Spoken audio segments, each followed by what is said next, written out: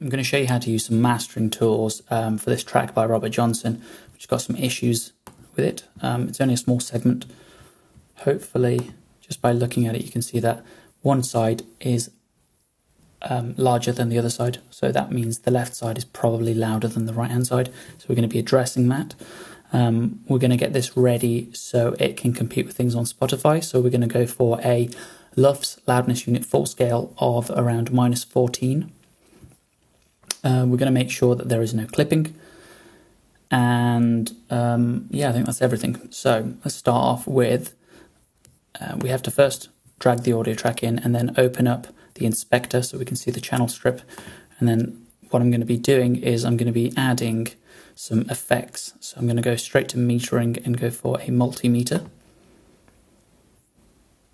And then if I select the, I believe it's pronounced goniometer, the button here, this will now show me left, middle and right. Where is the track pointing to? So as I play the song, what I'm going to do is I'm going to mute this, the output, so I don't get done for copyright. We can see that the signal isn't going straight down the middle, but it's going more towards the left. So let's address that. Let's sort that out. So first thing what I'm going to do is I'm going to add an effect above the multimeter. I'm going to go with utility, gain. And this gets placed above the multimeter so that then the multimeter can read the changes that are being done by this. So we're going to be using the balance pot, which will allow us to send more of the signal to the left or to the right, and watch the change it has in this meter here. Let me make this larger so it's really obvious. What I'm going to do is I'm going to press enter and press play. And then as I turn this, you'll see that the song starts to go more central, more towards the middle. If I go all the way to the right, the song will now start being sent to the right. So it's all about finding that midline. You can obviously use your headphones, but this is a really good way of doing it without even listening to the song. So that's the first thing that we need to look at, is rebalancing the song. The next thing we need to look at is the loudness of this song. So again, I'm just going to add a loudness meter by going into metering, loudness meter, here it is. And then to use this, it's like a stopwatch scenario. You have to press start, play the song through, and then once you're done, you can pause it, and it will give you an integrated LUFS reading, an average loudness of the song. Press start, press play, the song's playing, and what that's doing is it's working out the signal, the mean average of the signal, and writing it here. So you do the whole song. I'm just going to pause it here. So we've got a LUFS reading of -36 dB. Well, that's a lot quieter than the other songs on Spotify and YouTube. So again, if I go back to my gain pot, I can now turn this up using that first pot here. So as I turn this up, it will turn up the value here. And so I'll get a louder LUFS rating. So restart it. I've gone for a 13.5 just as a guess.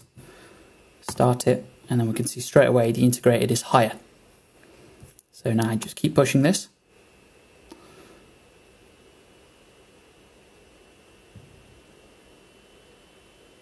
What I'm after is around -16.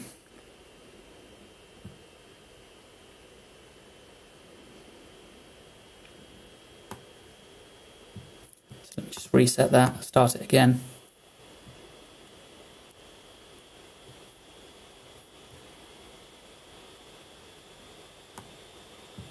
And then you fiddle with this gain until you get to a -16. My laptop sounds like it's taking off right now. Okay, so done this, set the LUFS up. Okay, last thing we need to look at then is to make sure that I'm going to go back into metering, and this time I'm going to look for a level meter because our master cannot exceed 0 dB of true peak. So first thing I'm going to do is I'm going to open up a level meter, and that's going to be the last thing on my track. I'm just going to flip it to vertical because I prefer it in vertical mode, and then I'm going to put it to true peak mode. And then as I play this file, it will make a recording of the loudest part of the file.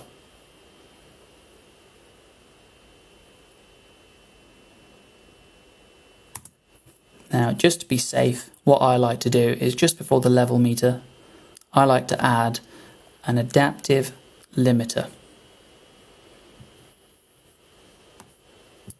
And what this does is you can put the output ceiling. How loud is the song allowed to get to? And I will set it to negative 0.2 dB. So if any signal goes slightly above that, hopefully the compressor will squish it so much that it won't exceed 0 dB. I'll then drop my gain to 0 because I don't need to add any more gain. I'm happy with the LUFS. And then I put true peak on.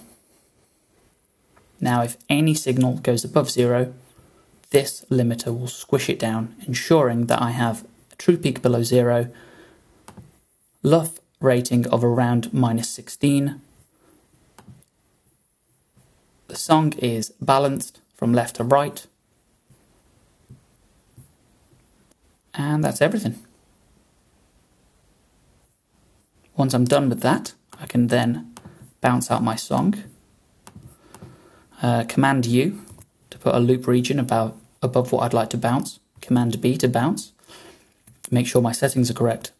Pulse code modulation, so a PCM file, wave 16-bit, sample rate of 44.1 if I'm working with audio. Interleaved, so my left and right channel come out together.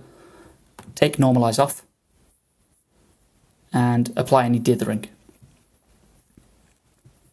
And then I like to include the audio tail in my masters, that way just in case there's a tiny bit of reverb or a delayed sound that I've accidentally cut off, Logic will find it for me and ensure that that's put onto the file. Press OK and you're done. Then check the file afterwards.